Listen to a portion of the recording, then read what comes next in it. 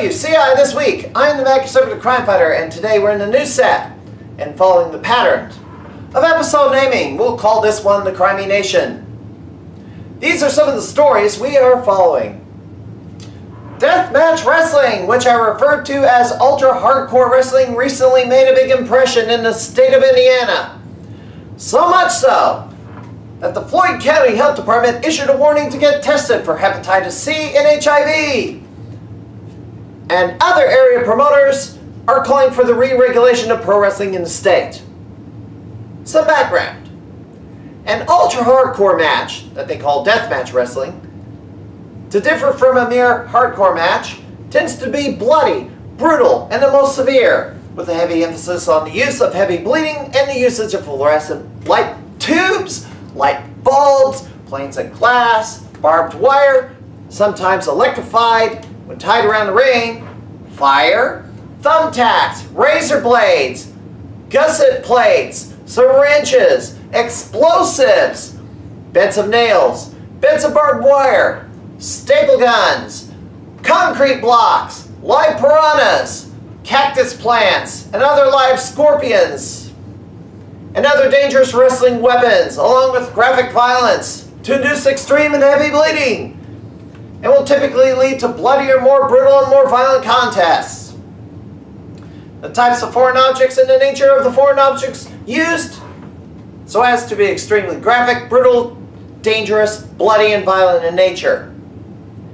In more recent years, some state athletic commissions in the U.S. have cracked down on the types and frequency of weapons used in these matches.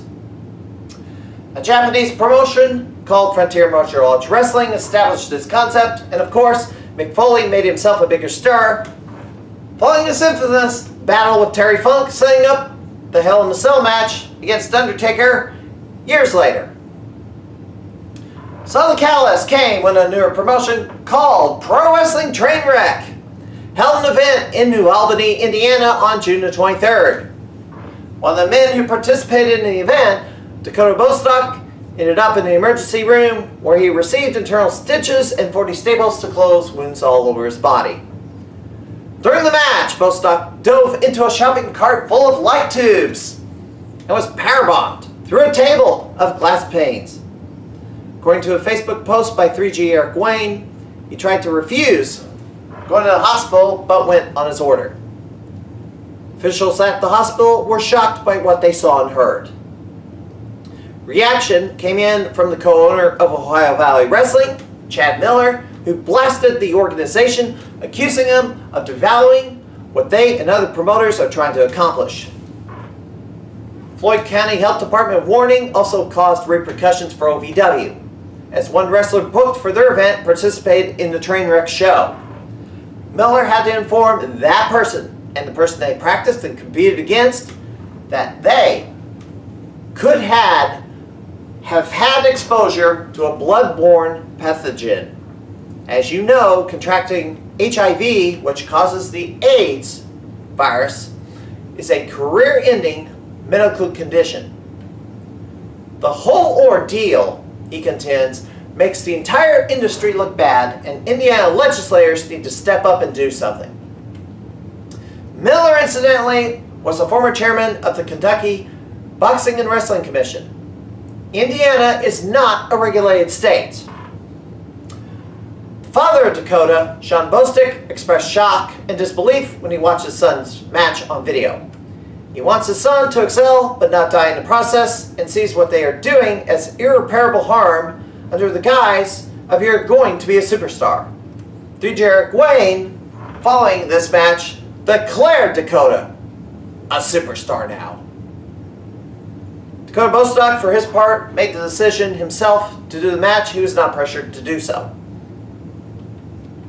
In the aftermath for Trainwreck, the promotion was booted out of the state, where they had to relocate future events to Memphis, Tennessee. The promoter ID'd himself as John Glenn, but a short time later it was learned that this person was John Calvin, the son of infamous IWA Mid-South promoter Ian Rotten. It was at that point that it started to make some sense as to why the county health department became involved. It just so happens that Ian Rotten held a similar tournament in the city 22 years ago. Rotten had been banned for life from promoting and wrestling in Kentucky, which is why he currently promotes on the north side of the Ohio River in the Louisville area. Like father, like son, I guess. Kentucky incidentally had loosened regulations on pro wrestling under a bill signed by Governor Matt Bevin back in 2016. Jim Cornette laid the blame squarely on Ian Rotten for a rule being put on the books where a match had to be stopped immediately if someone bleeds. That rule kept WWE, boxing, and UFC from doing TV or pay-per-view events in the state. John Calvin, for his part, states all of his talent are tested frequently for hepatitis C or HIV. He blasted the media reporting as sensationalized in an attempt to scare anyone who reads it. He thanks everyone for continued support, and those who no longer support them, they don't need them anyway. Wrestlers who participated in the event blasted the Floyd County Health Department for issuing the health warning. Meanwhile, Resistance Pro Wrestling held a weekend of ultra-hardcore tournaments in Chicago the July 13th weekend. Game Changer Wrestling, who went through Chicago recently, also held such a card on July the 4th. Though neither drew the headlines, Trainwreck did. Game Changer, though, got criticized for sending the wrong message by holding an event literally in someone's backyard. Deathmatch wrestling is very much something not for everyone, though it is extremely popular with a niche base of fans. I have never gotten the allure of this type of wrestling, though I'm not a fan of slasher movies either. I was asked if I'd film such an event one time, but turned that down. While I can tolerate an ultra-hardcore match here and there, I don't have the stomach to witness an entire card of them. I did ask a few wrestlers who participated in it what the allure was to them. One said she did them because she hadn't fully learned how to express herself in the ring without doing crazy spots while in the process of training. Another claimed she thought it was fun in general, as weird as that sounds. They thought it was a way to stand out, break stereotypes, and that women could do what the men could. A gentleman who did death matches back in the day did these matches for the pure adrenaline rush as if it were a drug. And he didn't really feel the cuts, the burns, or the heavy hits until hours later. Others say they are drawn to this type of wrestling as it is said to give opportunities they wouldn't get as a straight-up wrestler. Sarah Logan, who is in WWE now, got booking offers from promotions in multiple foreign countries due to her involvement in deathmatch wrestling. And we all know the former Dean Ambrose, John Moxley, got considerable attention for his involvement in deathmatch wrestling. Supposedly the paydays are bigger, though that assumes that the medical bills are covered. I don't know what percentage of people who do this style of wrestling get signed by WWE, Impact, ROH, or how many All Elite Wrestling will sign from that group. And I cannot say it's a large number. I don't believe there's much new ground left to break in this style of wrestling. Now a flashback. 9 years ago this month saw the passing of Joseph Carl Bailey Jr., better known as J.C. Bailey.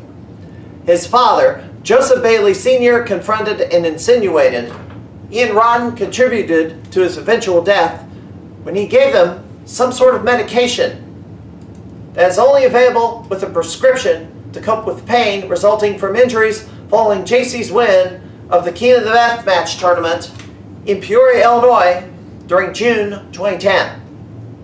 This angered many as JC had been a past drug abuser. The revelations came out in an infamous interview that Jerry Wiseman conducted with Ian Rotten. To be fair, J.C. Bailey participated in 2 other ultra-hardcore tournaments within a span of 45 days. J.C. Bailey died in his sleep from a brain aneurysm a week after his 27th birthday in August 2010. the result of multiple concussions and traumas to the brain from the style of wrestling he did. His brain was donated to medical researchers at Boston University. Bailey Sr. barred Rotten from his son's funeral. Bailey Sr. passed away in 2013. On a somewhat related note, the state of Louisiana attempted to take steps to deregulate pro wrestling, where the House Commerce Commission approved House Bill 405 back in April under lobbying efforts by WWE. The full House, however, after debate, voted down the bill 35-60. 11 states, including Illinois, do not regulate pro wrestling. Other states have moved regulation from under an athletic board to various insurance or licensing boards. Coming up, promoters want to ban fans for saying mean things, an update on the canceled RWF event, and for your mail. You're watching PWCI This Week.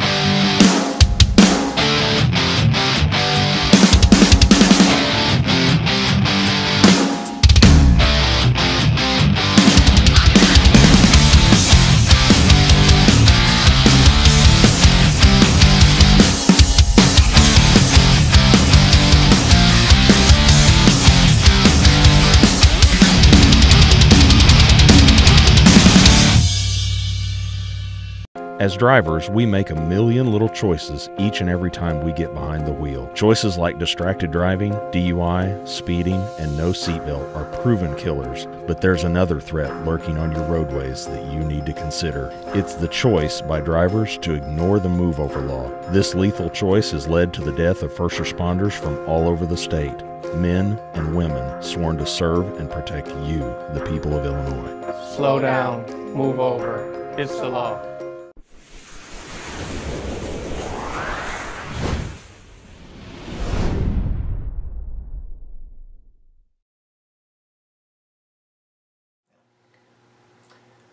A sad announcement came down from Dynamo Pro Wrestling. Keong Option, real name Brian Like, passed away on July the 15th. He was only 30 years old. The circumstances of his passing, from information that I was able to find posted by one of his friends, is that on Sunday, July the 14th, while in the midst of his recurring Army Reserve physical training in Columbia, Missouri, he suffered a heat stroke. He was laid to rest last Wednesday, where a celebration of life was held in Florissant, Missouri, and was heavily attended. Option wrestled between St. Louis and Kansas City, and once held the Dynamo Pro Wrestling tag titles with Justin Dier. He was also a candidate for the Missouri House of Representatives in 2016. Harley Race has been hospitalized somewhere in Tennessee while traveling to a fan convention in Knoxville, where he had a medical issue developed that needed addressed quickly. He has canceled all upcoming appearances and is yet to return home to the St. Louis area. While his condition has improved some, he is now out of the woods where he can travel. WLW has not revealed what he's dealing with currently, but he has been under long-term treatment for lung cancer. Get well soon, Harley.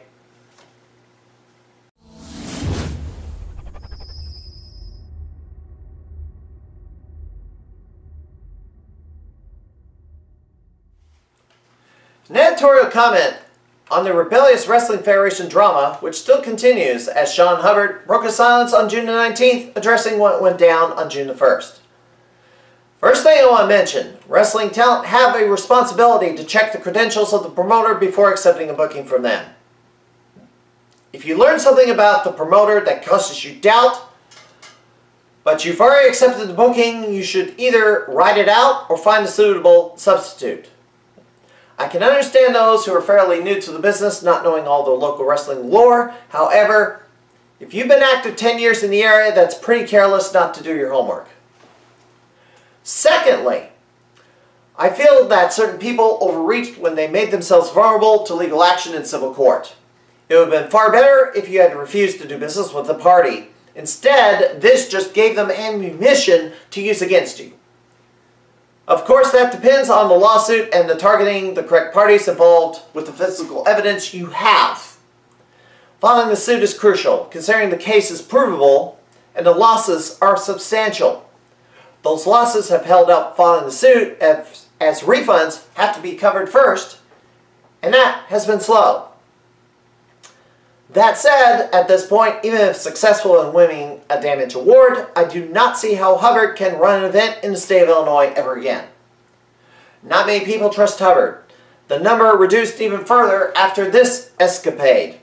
And Hubbard cannot realistically trust anyone either.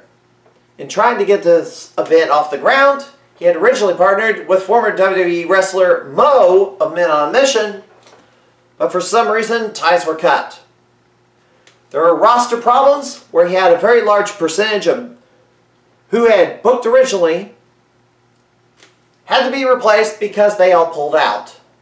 The fact that Hubbard is fully engaged in a bitter feud and has extreme heat with so many people for a whole host of reasons makes it nearly impossible. While most of his problems can be traced back to 2012 with the ill-fated Combat for a Cure, where many still do not believe he has sustained a sufficient enough penalty or should be blackballed from the business for life, comments on his weekly podcast over the years dump more fuel to the fire, to which you've heard on this very program in a guest commentary that legal action may be taken against him.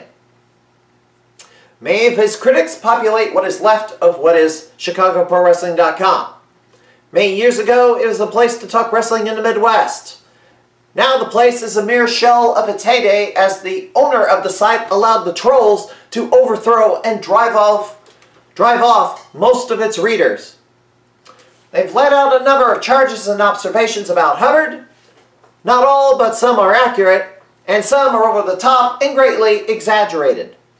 Because of Hubbard's past problems, these claims would still maintain significant levels of verisimilitude due to the difference in perceived credibility. For example, they claimed he kept the advance ticket money to get himself a new smartphone. They offered no evidence to support that claim, nor explained why so much time and money was spent on promoting the event if that was the intention all along. There's also the issue of Hubbard acting like he knows better and lecturing everyone on how to promote while not having the track record to back up his words. This while charging that certain individuals act as if they're better than everybody else in wrestling. Now, I believe he conducts himself this way for one simple reason. He is held to a much higher standard and thinks it's very unfair to be repeatedly raked over the coals for issues other promoters get little or no scrutiny for. Thus steps in to aggressively enforce the same standards he is held to. If you listen to his program for any length of time, you know he has well articulated the do's and don'ts of promoting. Implementation has been another matter. The only question is, if he wasn't clashing with so many people in the present, would he be able to execute? Hence, why it's time to go elsewhere.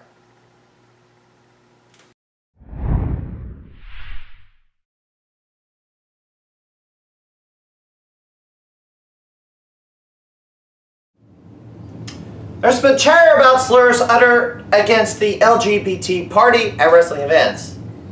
All Elite Wrestling and more recently kaiju attack wrestling, to which promoters are talking about banning anyone or going so far as boycotting entire cities who shout them at one of their events.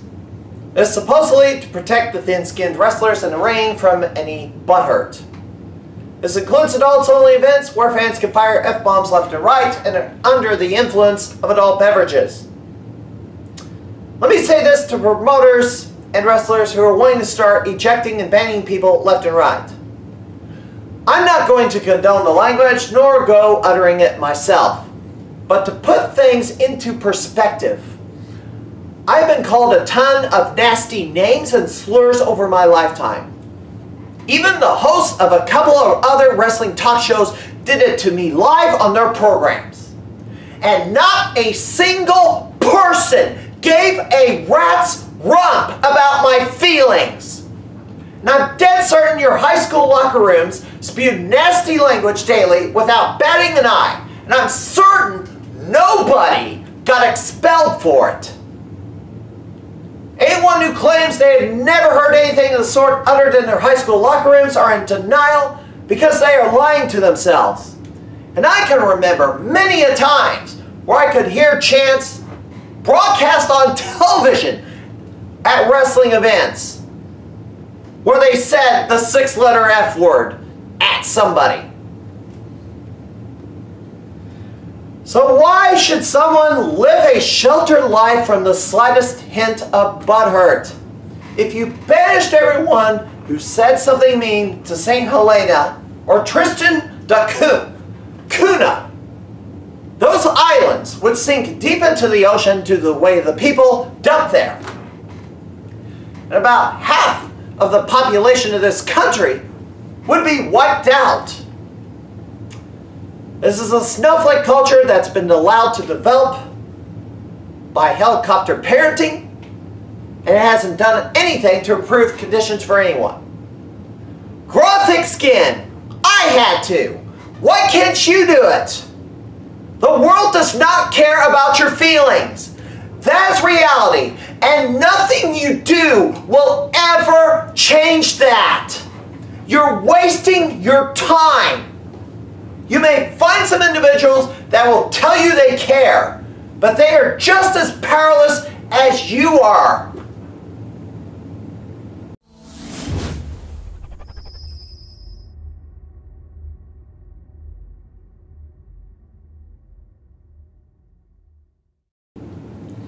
The St. Louis Pro Wrestling Hall of Fame has announced its next inductee, and it will be Bob Orton Sr., the father of Bob Orton Jr., and the grandfather of Randy Orton. The date of the induction ceremony has yet to be announced.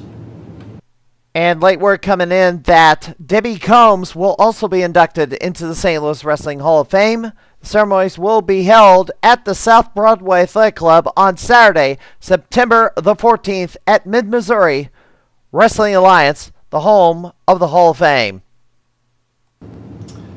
Now to answer a viewer mail.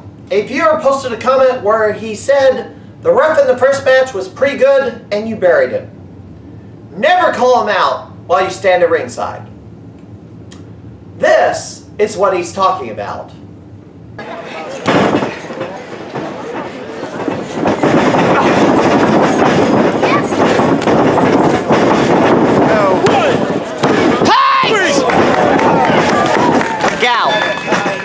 Your winner of the match, Alex Angel.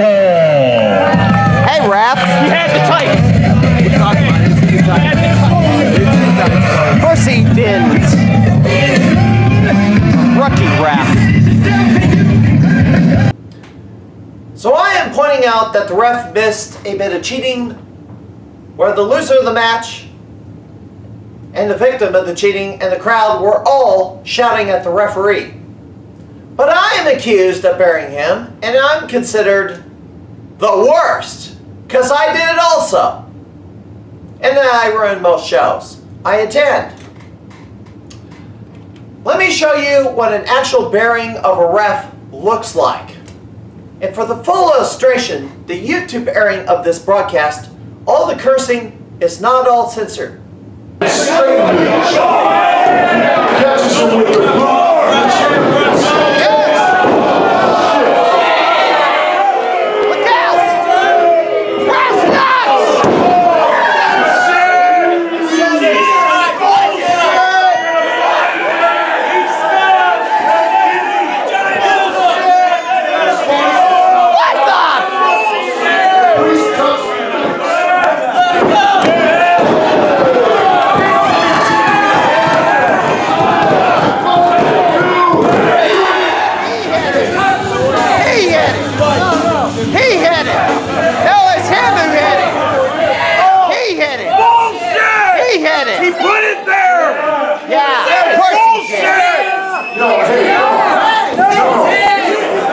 Music and give it up for CJ Esparza.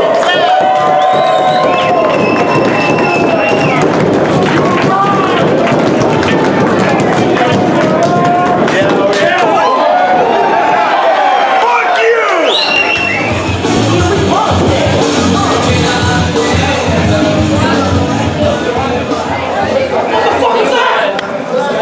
Well, one. You fucked up, dude. I'll tell you in the back. Alright. So even the ring announcer dropped an F-bomb on the referee. I'm quite sure a counter-argument will be made based on 100% pure semantics to brand the illustration as completely invalid. But I don't do semantics.